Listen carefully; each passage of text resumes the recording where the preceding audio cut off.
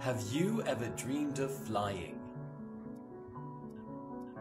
When tourists take a holiday, it's normal for them to use a tour bus with a guide that tells them about the region.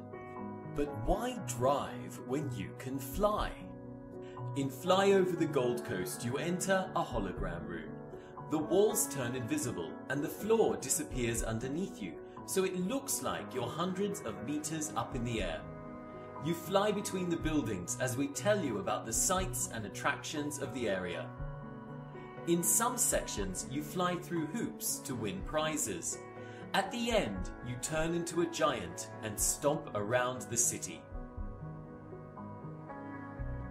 Fly Over the Gold Coast is a joint project between Holoverse and the aerial scanning company Aerometrics.